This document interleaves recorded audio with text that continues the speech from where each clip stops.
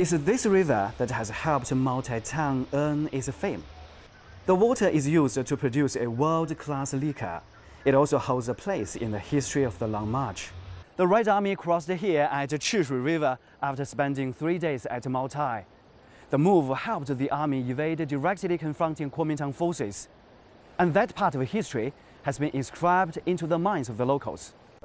The local people offered the sorghum-distilled Moutai liquor to treat the trekking army.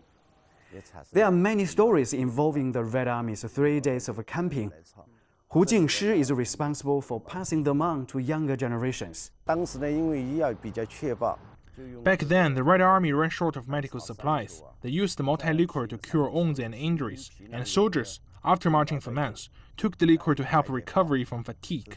They paid for the consumed liquor for putting money beside the liquor jars.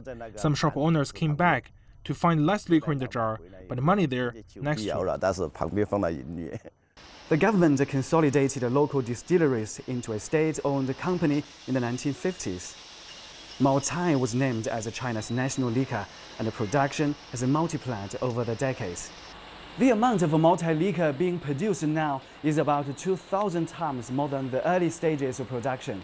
The industry has really grown to be a pivotal part of the local economy. The total assets of Moutai Group now have added up to 100 billion yuan. It brought in operating revenue of over 40 billion yuan last year. Liquor production forms the pillar of Renhuai's economy.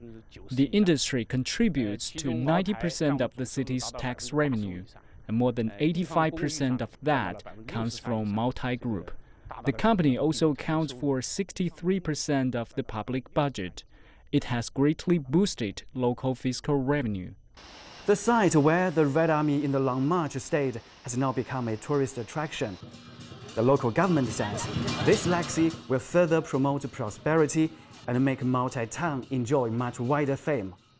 孟庆生 ，CCTV， 仁怀，贵州 Province。